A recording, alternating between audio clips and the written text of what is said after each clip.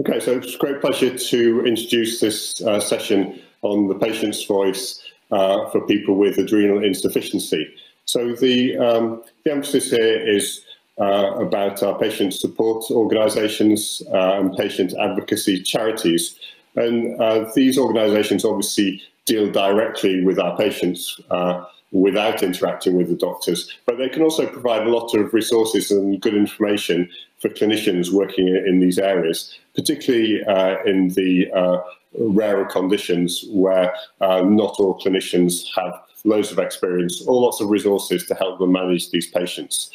So we're going to hear from 4 patient support organisations based in the UK, and we bookended on at the back end with Dr. Helen Simpson, a consultant endocrinologist from UCLH in London.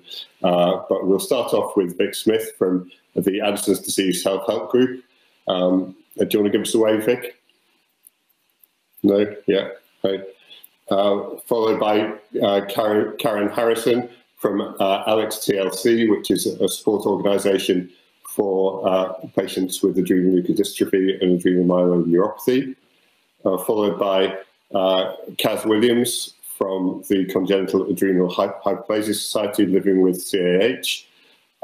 And lastly, from Miranda Payne, who is working with the Pituitary Foundation, which obviously has a broader remit than just adrenal insufficiency, but still lots of great resources in the UK and a really large charity. And then we'll go back to Helen for a roundup of everything. So we've got quite tight timelines, so I'm going to move swiftly on to Vic. So over to you, Vic. Hello, everybody. One of the things that we wanted to highlight before we dived into each of the individual support organisations was to let you know about things that we all share. So where clinic time is limited, we can bridge the clinic gap through easing the loneliness and fear of a rare disease diagnosis. We can increase understanding and confidence and quality of life through education. We can reduce hospital admission through adrenal crisis prevention education. And we can supply adrenal insufficiency crisis emergency kit components and other essentials. And we can keep adrenal insufficiency patients updated with COVID and vaccine-related developments, and also update you as medics via conferences and our digital channels. So moving on to the Addison's Disease Self-Help Group specifically. So I'm really pleased to be working for this group at the moment, and we provide quite a really good range of resources that you can use to support your patients, and they can use themselves as well between clinics. The first one I want to highlight to you is the Sanctuary of Support. So there are times when patients feel lost, concerned, puzzled or poorly, and that can happen to newly diagnosed patients or those who've just hit a bit of a bump in the road or have become unstable with their adrenal insufficiency. So we've put together our top resources for those situations to just try and give that support when people are feeling really, really lost. We've also got an online forum. So for 24 hours a day, really, people can go on there and get support from other people who've got lived experience of adrenal insufficiency. And sometimes it can just be for some support and encouragement, and sometimes it's so that you can find out other people's experiences. So it really is a really useful tool for people when they can't get that appointment necessarily at that critical moment. We've also got our wonderful book put together by Professor Pearce and Sarah Spain, which is great for people who are newly diagnosed, but also for those more experienced with adrenal insufficiency. Everybody seems to learn something new from this guide. It's got a bit of everything in there to really get you started. And we also, the emergency injection is something really important for patients, especially when we're starting to get out and about more as well, to keep safe in case we have an adrenal crisis. So we provide kits through our shop. We've got leaflets, but we've also got training videos. So if you are giving kits to patients, you can put them in direction of these resources so that they know how to use them. We've also been keeping track of the COVID and vaccine situation with the support of the learning societies. And we've got some lived experience from our members as well that your patients can look at if they're feeling unsure. And also you can take a look at those to see how the different vaccines are being received by our community.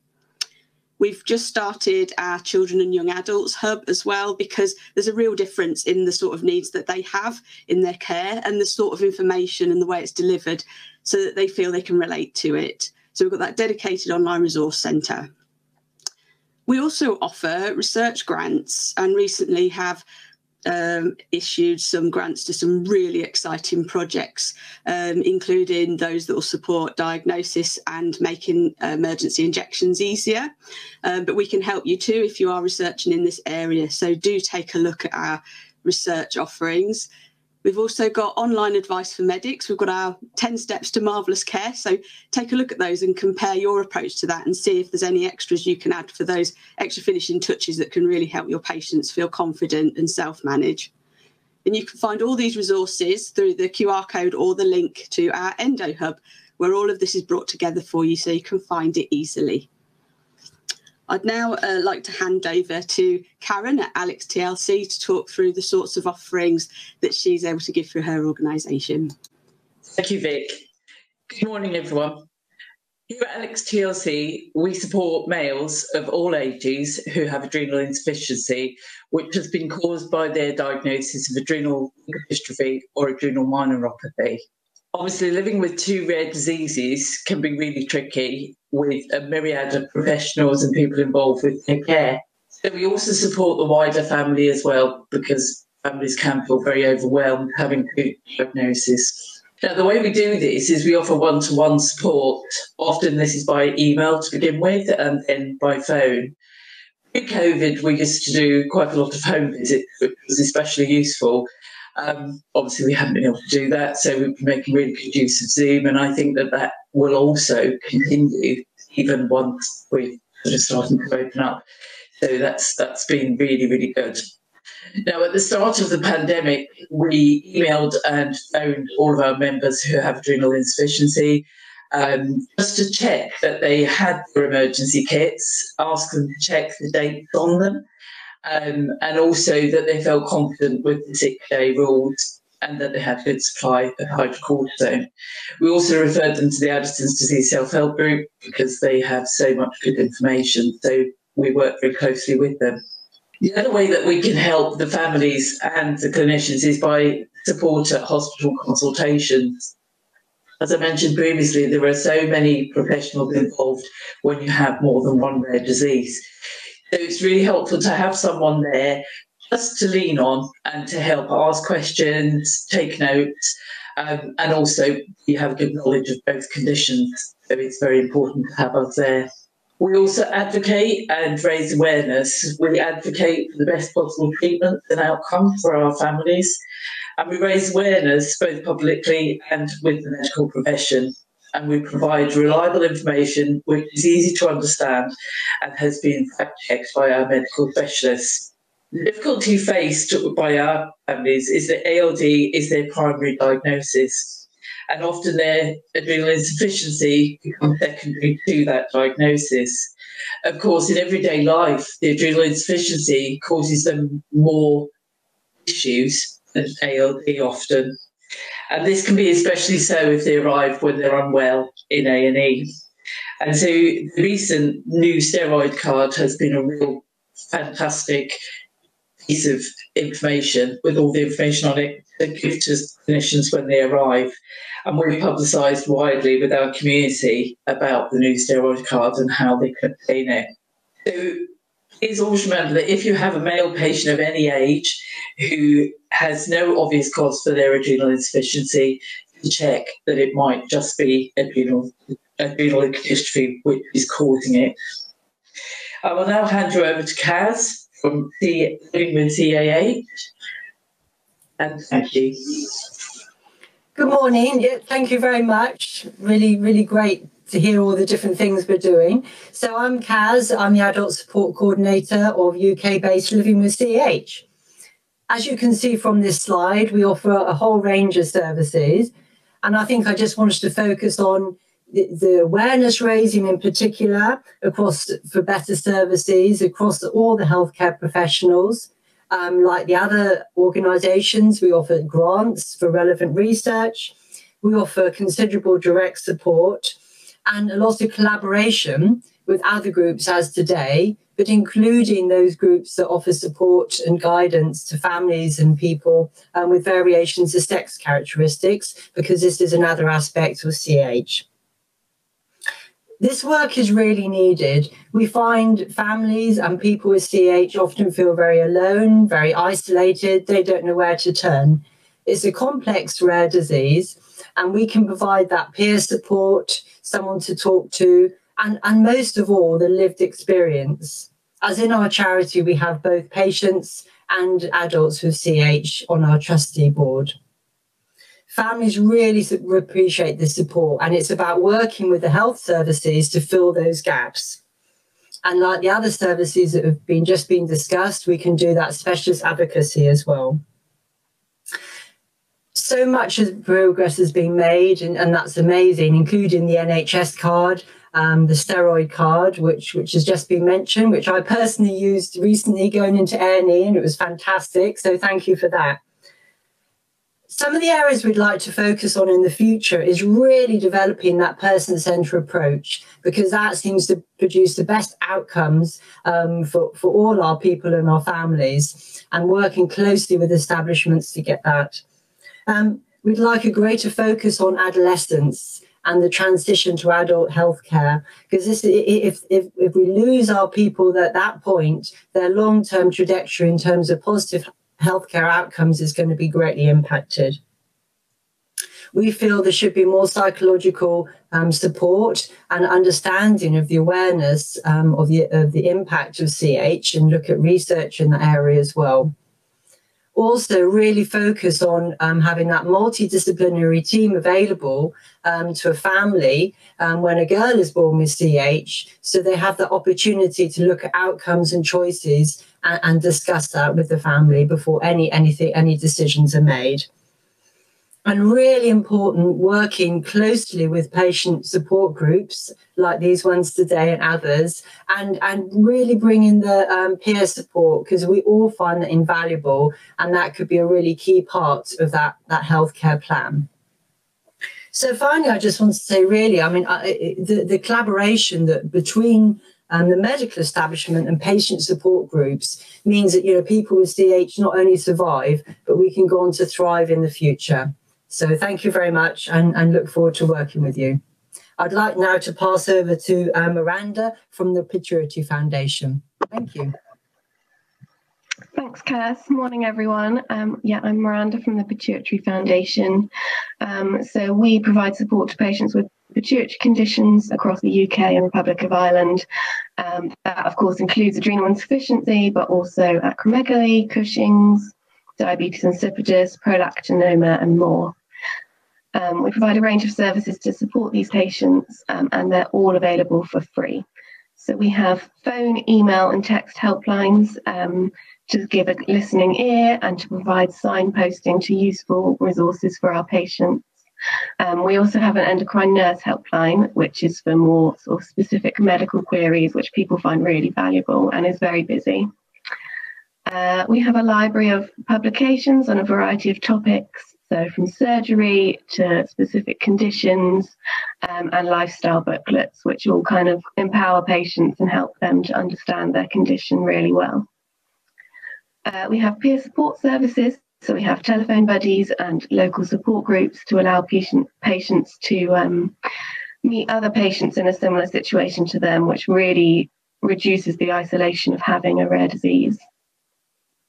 We also work to raise awareness of pituitary conditions, and that's both in the general public and within health professionals, in order to improve diagnosis. And we normally hold patient conferences every 18 months as well, although of course we've just gone virtual for our most recent one, which was really good, and gives again people an opportunity to hear from medical professionals and to meet other patients in a similar situation. We also work with medical professionals to kind of help you to help our patients. So we have referral pads, which are a really easy way for you to refer your patients to our services. And you can order our booklets to hand out to your patients. And we provide a tailored email bulletin 4 times a year, specifically for endocrine professionals, for you to hear the most relevant updates from us. And all of that can be found on our virtual booth or via the QR code on the slide. I'll hand you over to Dr. Helen Simpson now. Thank you. So thank you, everybody. So I'm just giving a little bit of a clinician's perspective. And I should have said on my slide, I'm a trustee for the Addison's disease self-help group with Simon Pearce as well. We work really hard to try and help give medical information, especially in these times of crisis. So all the information can be shared and integrated really well. Next slide, please. I'm feeling very Chris Whitty. So I also do a lot of stuff for the Society for Endocrinology. And one of the things that's really important is we work with all our patient support groups. I'm very proud of this stick person just demonstrating the groups that we work with. Next slide, please. This last sort of year and a half has been like no other, and we've all of us had to think about how we deliver our care, how we communicate. Many of us have been repurposed, not doing our normal day job. This is me as a nurse assistant writing my ITU nursing notes, which was in the second wave that hit London really hard. And so I haven't been there available for my patients as I might have been normally. And this is, I think, also caused a lot of anxiety for our patients. And this is where patient support groups have really been able to bridge the gap. Next slide, please. The way we deliver our care also has really drastically changed in the last 18 months, and we won't be going back to the same old face-to-face for every consultation. We've been using telephone, video, digital. We have a patient portal. Next slide, please. Oh, there's one missing. Just go back. Oh, sorry, there's one that's dropped off. I think someone's deleted a slide. So there's another slide that says that actually, if you think about it, the amount of time that patients are with us for in a year is, let's say, 40 minutes max over a year, and that's 0.008% of the time. And patients are living with their condition day in, day out with their families. And so really, as doctors and healthcare physicians, we actually don't provide that much practical support day to day. The thing that our patients with adrenal insufficiency are most fearful is adrenal crisis, especially you can imagine during the pandemic. And we know that infections are the biggest cause of a crisis, especially GI infections, but flu and non-flu infections, as you can see here. Next slide, please. Next slide, please. We'll skip over that. So just to show a little bit more about the reach from these organisations. So if you think about it, we all use social media, some more than others. Addison's Disease Self-Help Group has 16,000 hits a month on different social media platforms, and their website has 328,000 hits, which is phenomenal. I can never provide 328,000 pieces of advice to my patients, even if I'm, you know, the best will in the world. So this delivers information that I just cannot do as a healthcare professional. The other support groups are similar, and the Pituitary Foundation has 20,000 followers across different platforms as well on social media. Next, please. So the things on the website that would be really useful and really important, as Vic has mentioned, is how to do an emergency injection. And if we get time in the Q&A, we can actually talk about how this has really helped Brazil, for example, in keeping their patients safe with adrenal insufficiency. So the reach is huge. Patients can buy what they might need to give an emergency injection. And we all know when patients haven't had their face-to-face appointments, they've really struggled to get some of the practical things. Keeping information updated. So there's been loads of questions about COVID vaccines, and the medical team, together with the support group, have kept the pages updated. So it's a good, quick place of information. Again, we can't work that speedy in our organisations to update our web pages. Next slide, please. The Q&A, so at the AGM last year, we've got it again this year. And again, Q&As by Zoom actually is really inclusive in a way it wasn't maybe with face-to-face. So we had a live Q&A, and I think about 3 medics answering questions on the chat and face-to-face. So we shared a lot of information, but also for me, it was a really valuable opportunity to hear people's real-life experiences and what was really mattering on the ground to patients. Next slide, please.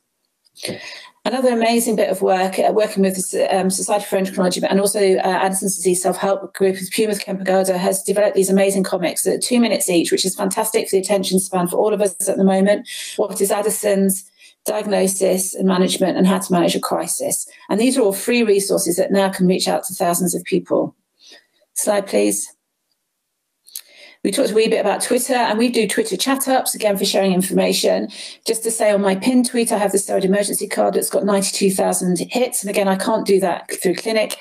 We talk about diabetes insipidus, adrenal insufficiency, advertise the nurse line. And this is to anybody. It doesn't have to be a member, can join in with these chats. And this has got a really wide reach. And so it's really all about sharing patient safety information. Next slide, please. And in a way of, as some people have mentioned already, the NHS emergency card, which was introduced about a year ago in the middle of the pandemic, to keep people safe. And we developed this, and it got launched slightly abruptly, but you can see here, again, it's got the emergency management. If someone goes to hospital with a crisis, 100 milligrams IM hydrocortisone, and how to rapidly rehydrate, a QR code taking to this page on the Society for Endocrinology website, where we've got all the resources for management of adrenal insufficiency, what to do, some emergency information, longer term information. So any healthcare professional that's not an endocrinologist can access this. And it shows how working between the healthcare professionals, the Society for Endocrinology, and the support groups can really help share this information for when it's needed. Next slide, please. And then just two more slides, just quickly showing, again, similar with Instagram, sharing information, but I'm sure you get the message about social media. We shared recently the advice for patients fasting during Ramadan with adrenal insufficiency. And then even further reach, the Addison's Disease Health Outgroup took out a page in the recent Guardian, which is one of our national newspapers in the UK, which has paper and online. And here they talked about adrenal insufficiency, and again, a bit about some symptoms, a bit about how patients feel, the steroid card. But again, the reach of this is across thousands that we wouldn't reach otherwise. So I think by thinking differently, and also for me, working with a patient support group, I'm really able to reach out to patients, give them all the information in different ways that different people might use, and hopefully improve our patient safety. So I'm going to stop there, and then I think we'd be happy to take any questions or discuss any of these points that people may have. Yeah, hopefully I'm back on. So thanks very much, Helen. We'll just have a look to see if there's anything in the chat. It's mainly about people not being able to access the slides, but I'm amazed we've got nearly 270 people watching us. So if you're watching and you have questions, please put them in the Q&A and I'll be able to read them out. But Helen, I know in the end of February, early March last year, 2020, was a really busy time for all the patient support organisations. So I don't know if you want to just elaborate or tell us a bit about all the work that was going on then, because it felt like I was personally inundated with many, many patients asking me questions, but also being able to get some information out and refer people to the websites was really helpful. Yeah, I'm sorry, I reflected, I probably should have put the COVID stuff. So as you say, I mean, that slide with the ambulances, I think all of our lives, didn't it, change massively? And we wanted to keep people safe. And the other thing that happened was people noticed that they were going into crisis maybe a bit earlier. And this information came through the Addison's Disease Self-Help Group. I think, Simon, you also had a patient that you heard about. But by patients being able to tell what was going on to the Addison's Disease Self-Help Group, we heard really soon that the normal sick day rules wasn't sufficient. And so Simon, myself, Vibke R, Jeremy Thomason, Stephanie Baldwig, we put our heads together and we basically came up with some advice that we published quickly, both on the Society for Endocrinology website and the Addison's Disease, who shared it with everybody. And then it turned into a publication. But it isn't a publication, actually, that patients aren't going to read that. They're going to go to their trusted source of information, which is the support groups. So getting the information on there quickly meant that our patients knew a place to go to that was safe, that they're going to see what to do when they're sick. Because just remembering 1 in 200 patients will die from their crisis, and we just don't want that in the middle of a pandemic. So the other thing that we were able to do was share about the NHS card. And I know that's only NHS, so it won't help the rest of Europe. But again, it was a handheld resource that patients could have. And so we shared that it was available. We couldn't hand out the physical card. So again, Vic and the team did an amazing job with having pages that showed how to download it, get it on your phone, and etc. So patients could quickly get it when they couldn't get to see their GP, they couldn't get to see the hospital, in that first wave, everyone did shut down. And then lastly, I think that the other thing that we're getting lots of queries of now is around vaccines. Is it safe for people to have? What should they do with their steroids?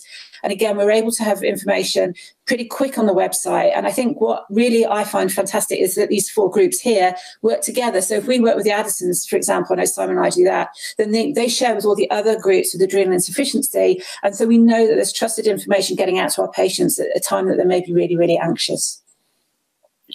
I don't know if Vic wants to put herself on screen and just tell us what happened with Brazil, because this was some amazing international international events, because in the UK I think we're quite lucky in we have these 4 organisations who are very active, but in other countries there's very little of this kind of advocacy going on. So I don't know if you want to unmute yourself, Vic, and tell us what happened with the Brazilian Addison's patient group. Yeah, thanks, Simon. Sort of at the height of COVID, we got a call together and just invited all the international groups we knew, just to see how everybody was, because there were so many unknowns at that point. We just didn't know how our community would be affected. And one of the ladies who came along was Adriana from the Brazil Addison's Association, and we all can obviously see from the news what's happening in Brazil in general, but to add to that, that they didn't generally in their healthcare system offer emergency kits or hydrocortisone in a lot of cases. So for us, it was hard to imagine what that must feel like in that situation with the pandemic, and also not having what you need to self-manage so that you can avert a crisis, or even start to treat it yourself before getting emergency help. So Adriana went from that position to, within just a few months, working with our medics. We just wanted to help. So we got all our medics together and all the charities together to write an open letter to those who could influence the situation. So I'm very grateful to all our medics for stepping in there and putting that letter together. And the ultimate result was, amazingly, that the healthcare system now refers all new patients diagnosed with adrenal insufficiency to the Brazil Addison's Association to get a kit, to get support. And even if things are difficult, there's people they can talk to, compare notes with, rather than feeling isolated and alone. It's a terrific achievement. I think the Addison's Disease Self-Help Group, we were working from 1984 to get to anywhere near that level. So Adriana's achievement is just amazing, and we featured it on our website, on our blog as well, so do take a look at that amazing story. So we want to work with medics directly, we want to work with learned societies, because we just, if we work together like we have, it, COVID has just brought everyone together, and suddenly all these amazing results. I think it's fair to say in the UK now it's the standard of care. If you've got adrenal insufficiency, you should have a vial of hydrocortisone, or preferably a few vials of hydrocortisone, needle and syringe, so you can inject yourself. But if there are people working in countries, living in countries where this isn't standard of care for adrenal insufficiency, for us it feels like a no-brainer that you should try to work with your patient groups to implement this throughout the country. So I don't know, of course this is a pan-European meeting, so we've probably got people from at least 25 countries here, if we exclude the UK temporarily. So if you want to get in contact with Vic or any of our support organisations for some advice about that, then I'm sure they'll be more than happy to do that. I think we might even have a live question.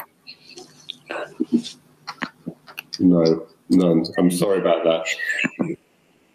So is there anything else, Helen, you want to say about the rollout of the steroid card? Because that did seem to take quite a lot of time. It wasn't a matter of just getting it out there. There's a nice understatement. I think about 5 years. It might even be longer, and it's still ongoing.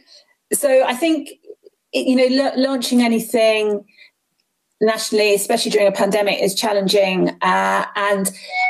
But I think what's been fantastic is that the work between the support groups, Society for Endocrinology, and myself, the RCP, and the NHS patient safety team. I think without those group of people working together, it would never have happened. And I think we have to say the NHS patient safety team and RCP are really fundamental in getting this across. It is difficult to initiate change nationally, and you just have to keep plugging away at it. But I think the principle about having this card, okay, you could say it should be digital, and we're working towards that. But having something patients can have so they can self-advocate in an emergency when they're so really scared and ill is really valuable. So yeah, if you want to do one nationally, just stick with it. Okay, thank you. So we're officially out of time now. We've had our 30 minutes. I just want to thank all the speakers. I don't know if you want to put yourselves back on camera and wave goodbye, but please do. This is about raising awareness, and please do contact our patient support organisations, because they'd be really delighted to work with you in whichever healthcare environments you're working in and with your patients. So thank you very much to all the panellists, and I hope you have a good day on Sunday. So goodbye and thank you.